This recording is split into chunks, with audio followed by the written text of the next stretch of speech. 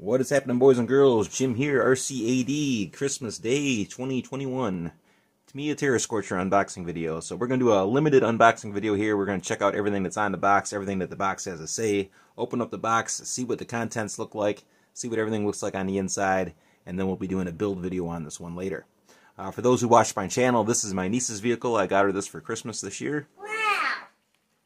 And this will be my niece's very first RC car build. She's built lots of Lego kits and Lego Technic kits and things of that nature, but she's never built an RC car. So this is her first one, and she's looking forward to the build. So we got the Tamiya Terra Scorcher. This is a re-release version from the 1988 version. 1/10 scale high performance, re-released and updated version of the 1988 hit buggy Terra Scorcher.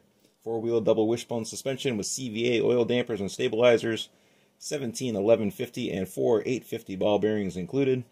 Universal drive shafts, grippy spike tires, 540 type motor, shaft-driven 4-wheel drive. Includes an electronic forward and reverse speed controller. No transmitter, no steering servo, but it does come with an ESC.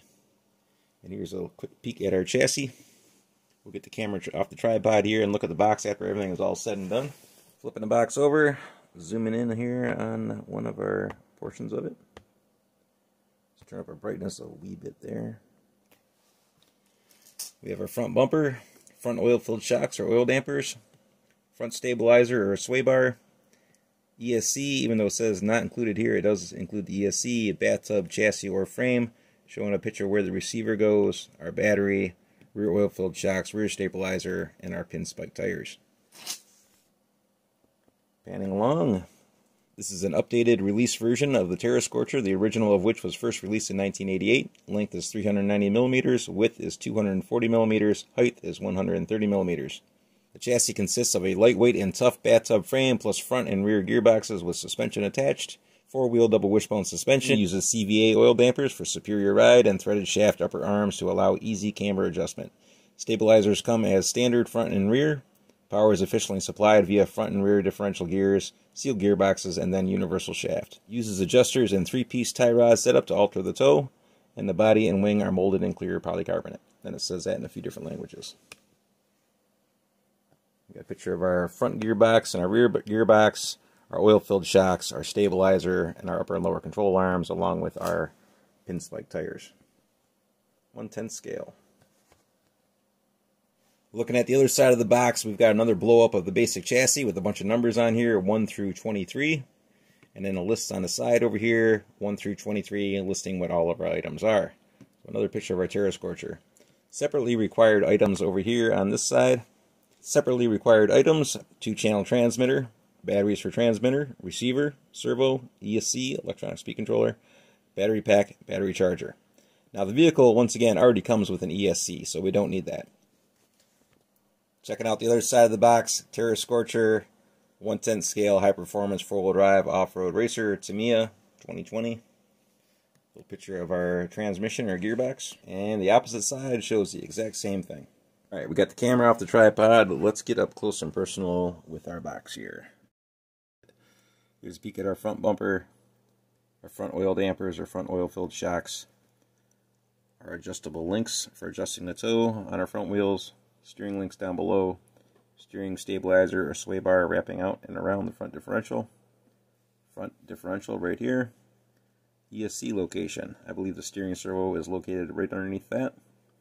Receiver location, battery location, battery hold downs on either side, rear sway bar wrapping out and around the rear transmission or rear differential, rear oil dampers or oil filled shocks, once again adjustable links for adjusting the toe, and our pin spike tires. Now we've already read all this nonsense here, so no need to go through that again. Once again, another peek at our front differential, front oil-filled shocks, half shafts, upper links for adjusting the toe, our rear transmission or rear differential, rear shocks, rear sway bar, motor location, and all that other good jazz. Tamiya 1/10 scale. All right, getting the box spun around, checking out the other side here, the opposite side. Once again, we got that big diagram of the vehicle. Everything is labeled and numbered 1 through 23. And once again, everything is listed over here on the right-hand side as to what everything is. And then once again, our separately required items, 2-channel transmitter, battery for transmitter, receiver, steering servo. It comes with an electronic speed controller, so you might not need that. battery pack, and a battery charger. Once again, Tamiya, 1/10 scale, yada yada yada. Got the box turned around, looking at one of the small sides. Once again, same image and information on both sides. Let's turn up our brightness a little bit here. Don't want to wash it out, but have the flash turned off. 1/10 scale, 4-wheel drive, Terra Scorcher, 1/10 scale high performance, 4-wheel drive off-road racer, 2020 version, Tamiya. And a good look at our rear transmission, or main transmission. Rear differential back here, counter gear coming off the pinion gear, little bevel gear on the side which leads to the prop shaft going up to the front differential. So there's a good peek at that rear differential and transmission area and how everything works back there. And finally, we're back around to the front of the box again. Tamiya, upper left-hand corner. Good look at our vehicle, the Tamiya Terra Scorcher. Once again, very good looking vehicle. Our advertising information here, 1/10 scale, RC high performance. We released an updated version of the 1988 hit buggy. 4-wheel drive off-road racer. Probably not so much of a racer, but definitely a good fun buggy. Here's a good look at our bathtub chassis. Our rear transmission differential set, leading up to the bevel gear and prop shaft or half shaft, drive shaft, leading up to the front differential and all that other nonsense here. Metal half shafts once again up front, our oil-filled shocks fore and aft, full ball bearings on this kit. Full ball bearings, once again 17 1150 and 4 850 ball bearings included. Also includes an electronic speed controller. Well, that's kind of cool. Not too sure what that ESC is all about. Kind of wondering if it's lithium polymer compatible or not. So we'll do a little bit of research on that when we open up the box and see what that has to say. Alright, let's crack this baby open and see what everything looks like on the inside. Alright, let's peel the lid off this box and see what everything looks like on the inside. There's absolutely nothing on the bottom of the box. Nothing on the inside of the box. We're going to treat that box very carefully. I'm sure there's a joke in there somewhere about that. Taking a look at our inner contents, we'll crank up our brightness just a wee bit here. We have the flash off, just turning up the brightness. This must be our polycarbonate wing or spoiler. Needs to be painted. Checking out our pinspike tires. We'll key our flash on for a second here. Get a better look at our pinspike tires. It does come with an antenna tube down inside the box, so we have a clear antenna tube in there as well. This is the lower portion of our driver, and that also doubles as a shield for the chassis, like a top cover to keep the servos and ESC and all that stuff protected from the elements. We have a blister pack of chassis parts, looks like some shock towers and whatnot.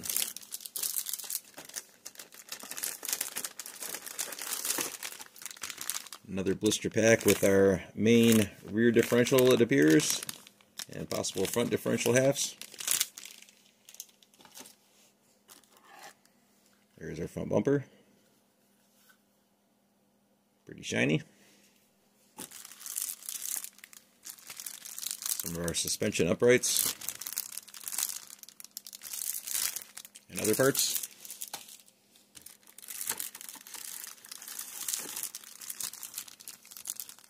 Our lower links for the front A-arms and rear A-arms,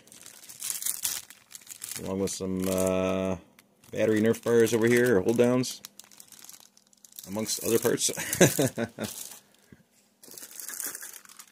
Checking out our wheels. White plastic wheels, kind of on a blister pack. So we're going to have to cut those little nubs off and shave them down with a razor knife to make those nice and smooth. And the tires get glued onto the wheels. No hex on the back. It takes a Tamiya style hub on the back of it.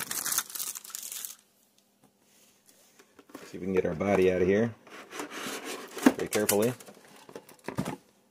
So here's a picture of our main body. Once again, needs to get painted. I don't know if my niece is looking forward to that or not, the whole painting process.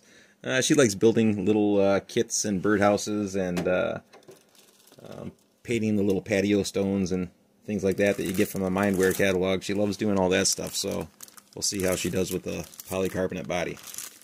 And this is our main bathtub chassis right here. Here is the included ESC, all wrapped up in bubble wrap. Now, they talk about nickel metal and NiCad batteries with this ESC, but there's no mention of lithium polymers. So I'm not too sure if this is LiPo friendly or not, but we'll dig into the manual or dig into the ESC and figure that out here momentarily. We have some included stickers, regular stickers for the body, as well as some rally style sponsor stickers and numbers and all that other good nonsense. So nice little sticker kit included.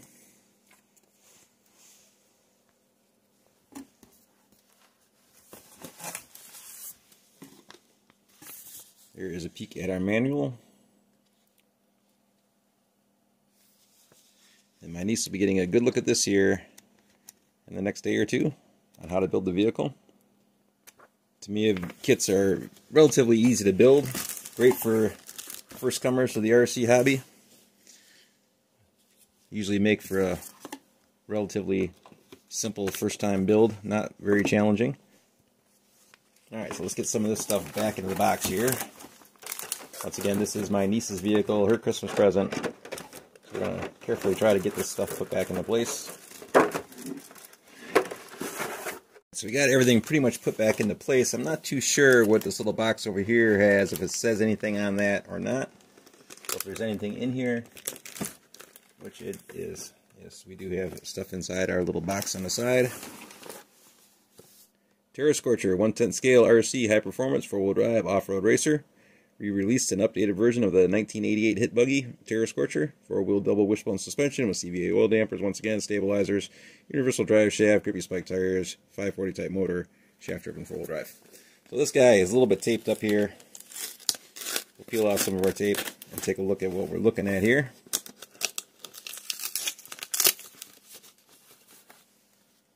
Okie dokie.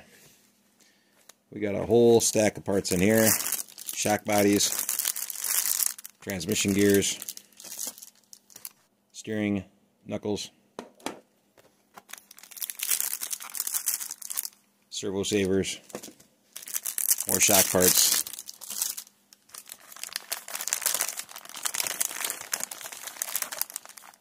big parts bag right here filled with transmission gears, shock parts, shock springs, O-rings, oil for the shocks, all kinds of other hardware in here, screws and things of that nature. Digging further in, another parts bag, some zip ties and double-sided foam tape and other bits of nonsense. We've got our driver's head right there with the helmet. Excuse the lighting, I'm sorry about that, I apologize. Flash or no flash, that is the question. No flash at the moment. And another parts bag right here with all our ball bearings, grease, pinion gears, and other good nonsense in there. Some more shock parts, collars, and different washers for the pistons on the shocks for different rates of flow on your fluid. Alright, checking out the motor. Not too sure how many turns this is. A Bucci motor, RS540SH, BD160Y14, made in China.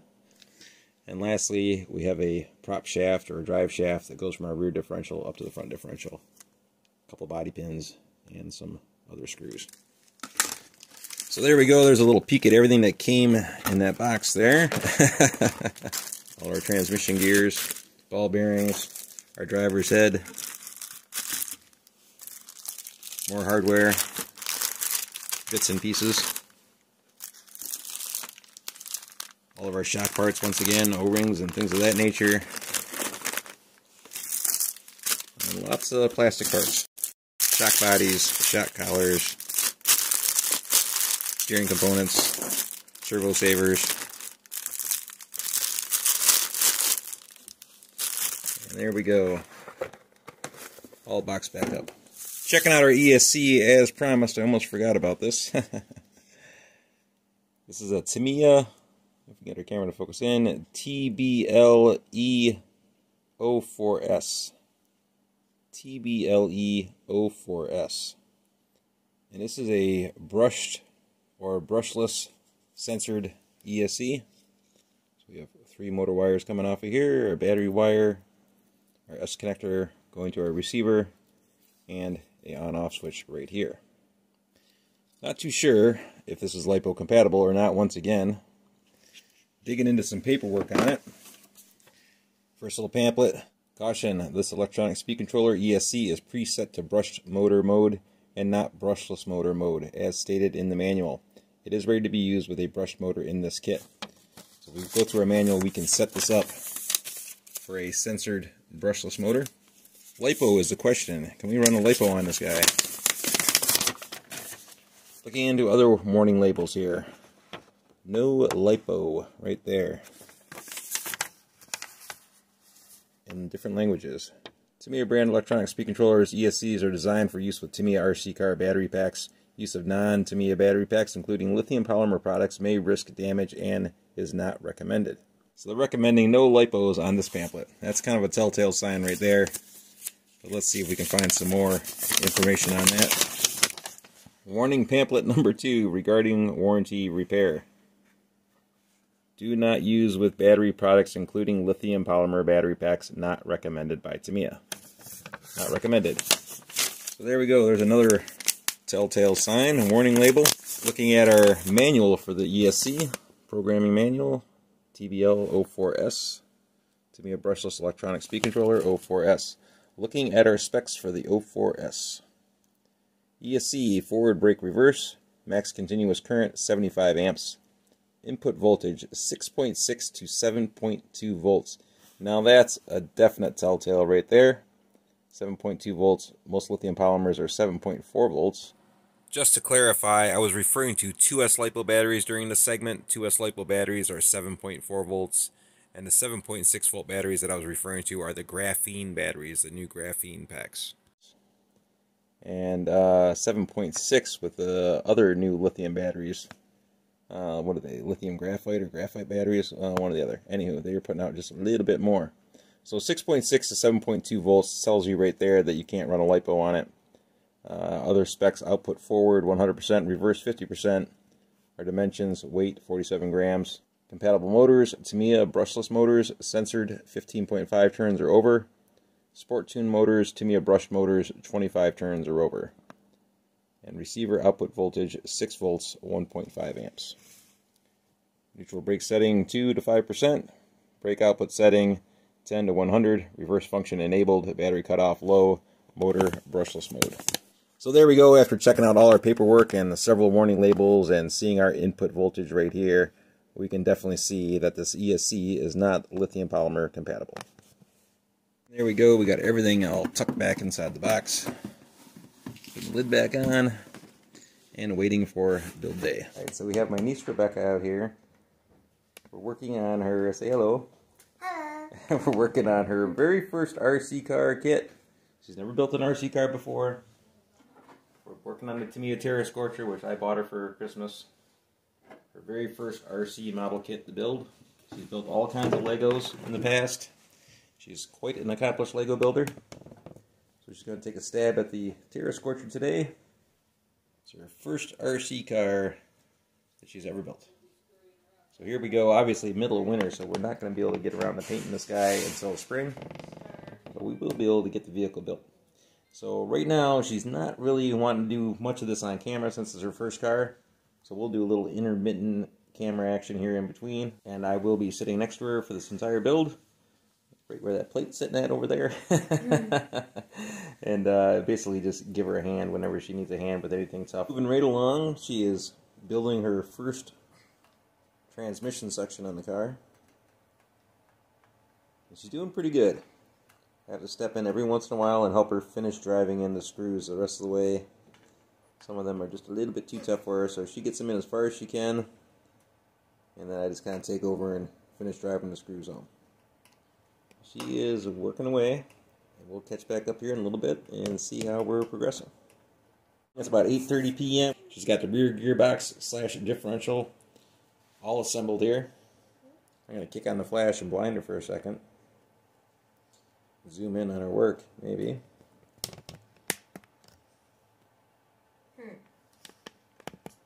So she's working on the rear transmission slash gearbox slash differential. She's got the motor in it, all the bearings in it, everything's all good to go, and she's just kind of finishing up with a lower A-arm on that side. Once again, she's a little camera shy, so we're going to give her some respect on her first build. So we'll be back in a little bit and check on her progress once more. Alright, she's making all kinds of headway here. She has the front clip completely assembled, or the front differential assembled, all her shocks put together. Doing pretty good on that section. Rear section complete. Rear suspension complete. Motor installed. She's got an armpit in her face. She has all the electronics put in. And this is our progress report. We are still working. She's getting ready to put their differentials onto the chassis. Right now she's finishing up with her steering links. These guys are right here. I'll be double checking the measurements on that, make sure it's all kosher and good to go. And we'll check back in a few minutes. Day 3, and my niece has finished her buggy. I took a little break from helping her for a little while. I come back inside and she's got the thing all done. Last thing we'd seen on video, rear axle wasn't attached, front axle wasn't attached. She had all the electronics in there. Once again, I came back in from outside from editing some video, and yeah, she's got it all together and all done. She has a rear axle attached, the front axle's attached, and all good to go. Slight change of venue here. Once again, my niece has finished the car 100% complete, and she did an awesome job, especially for being her first car. Knocked this one right out of the park. Great job all the way around. So once again, niece had finished the car. To my surprise. I gave her a little free time on her own, let her work on her car on her own, came out to the garage, was editing some videos. I did 4 unboxing videos on Christmas Day, so I had a lot of work to do myself. And when I came back inside the house to refill my coffee, she had the car completely finished. The last we had seen on video, she had the rear transmission built, she had the front differential assembly built, she had all the electronics in the car, but she had nothing attached to the chassis. And when we came back, boom, she had it all done. So there we go. Let's take a peek at our car. I've got our flash off. Trying to reduce some glare here. But she did a good job on the car all the way around. Let's key our flash on. So excuse our brightness. The only thing that she didn't do on this car was bleed the shocks. She assembled the shocks, but I filled them up with oil and bled them. For anyone who's ever bled oil-filled shocks or built oil-filled shocks, you know that it can be extremely difficult to bleed the air out of the oil-filled shocks. So I saved her the trouble and did the bleeding on the front and rear shocks for her. But she built them. She did everything else on it. Otherwise, the only other thing that I helped her out with was putting in grub screws, making sure that the grub screws are good and tight, and checking measurements on end links and things of that nature. Just double checking measurements and making sure that those are all right on the money. Otherwise, she did 100% of the build on her own. The electronics in the car, this is a used set of electronics that we're using in the car. We're repurposed, I guess, or reappropriated. We're using a Dynamite Axial AE5L ESC. Underneath that is a Futaba S3003 steering servo, which is a 20-plus-year-old servo. It's brand new. It's just been sitting on a shelf for well over 20 years. A brand new servo. You probably have a hard time seeing it through the nonsense there, but it's nice and clean, spick and span. For the receiver, we're using a Spectrum SRX200 2-channel receiver and a Spectrum STX2 transmitter. Just leftover hardware that we had laying around on the side that wasn't being used, that she could put into the car for the time being, or maybe possibly forever. So there we go. She's got all the electronics in it. She did all this on her own as well. The only thing I helped her out with was placement of stuff, like giving her an idea where to put stuff, and showing her what sockets the wires got plugged into for steering and throttle. But everything else was done by her. Wire placement and running was done by her. She just kind of shoved them all down there in the corner. Not terrible. I've certainly seen worse. She did a pretty good job. Battery, talking about used equipment here, reappropriated equipment. This came out of a Feiyu FY06. It's a 3000 milliamp 30C 2S LiPo. So yeah, there's a good look at our car. Once again, 100% complete. Checking out our battery tray for a moment here, and our little battery hold down Nerf bars here. This is like a quick, easy access battery tray. If this screw wasn't sitting right here, you could lift this up and spin it off to the right for easy access. I'll put a screw in there to kind of keep that held in place so it doesn't come apart while we're driving it. But the battery tray is large enough to accommodate many different size batteries, from 7.2 volts to 8.4 volts. It was built back in the old NiCad nickel metal day, so it's kind of shaped more for a NiCad battery or nickel metal battery, the general shape of the battery tray. But our Nerf bars, our hold down bars, can be moved out further to accommodate longer batteries on either side. So you can put quite a large battery in there in all reality. The only bummer once again is that it's circular cut on the inside of the battery tray. A little half moon right there on either side. So more meant for the shape of a NiCad or nickel metal pack versus a lithium polymer pack. Taking a look at the underside of the car. Our lower control arms, A-arms, motor. Once again, not too sure what motor this is, how many turns this motor is. If anybody knows, feel free to chime in and let me know. This Mabuchi motor has the number 14 there. Something 160Y14. I'm wondering if that 14 maybe stands for 14 turns, or possibly that's just the end of the serial number. I don't know. I'm just trying to guess at how many turns this thing has in it. But everything is working alright. Holding one of the wheels and spinning the rest of them. Everything seems to be working properly. Once again, she did a great job. Looking at her sway bars. All done up nice. Looking at our upper links for adjusting the toe, front and rear. If you didn't want to mess with these and build the links, the kit did come with plastic arms to go in here as well.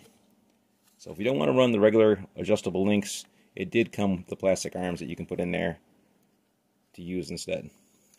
So just a little FYI, mental note on that. So there we go. The kit is 100% complete. Well, not 100% complete. We still need to paint the body. Once again, it is January currently. You can see my breath. Quite cold outside. Right around 20 degrees today. So we can't exactly do any kind of spray painting in that kind of weather. We're going to have to wait till spring in order to paint the body on this. But for the most part, the vehicle itself is all done and ready to rock. My niece did an awesome job on this vehicle all the way around. 2 thumbs up, Rebecca. You did a great job, especially for your first car. Great job all the way around. Before we go, let's take a quick trip back in time and check out this old school vintage Tamiya brochure or pamphlet. Not sure what year it is, but there's a picture of a mud blaster on here, which is a Blackfoot with a Subaru bat body on it. A Nissan King Cab. Looks like a pretty cool truck. Chassis looks kind of familiar. Grasshopper 2, excuse me. A Vanquish. Terra Scorcher, original, OG. The Avante, which they still make, excuse the lighting there, which is a pretty nice buggy. Egress and Astute on the bottom.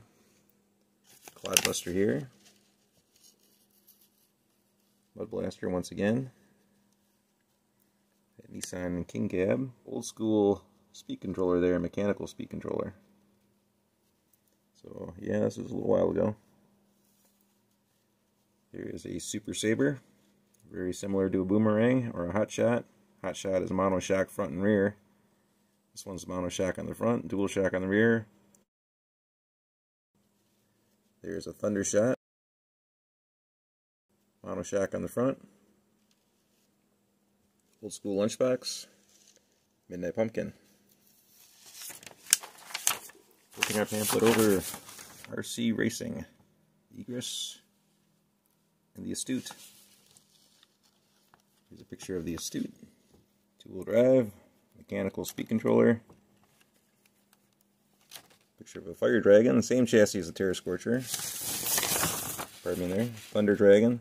Same chassis as the Terra Scorcher as well. Lotus Honda. Similar to a Road Wizard, identical except for the body. It moves out. If you put a 12-turn motor in it, or less, they get pretty out of control. There's a little micro Super Saber. German King Tiger tank. Sorry about the glare. Checking out the transmission on that tank. Single motor. There is a Toyota Celica rally car, 1/12 scale. The Egris 1/10 scale 4-wheel drive buggy. Electronic speed controller in that one. Midnight Pumpkin QD 1/14 scale. It's a cute little thing. That's what she said. Dash 1 Emperor QD 1/14 scale. That's pretty fugly.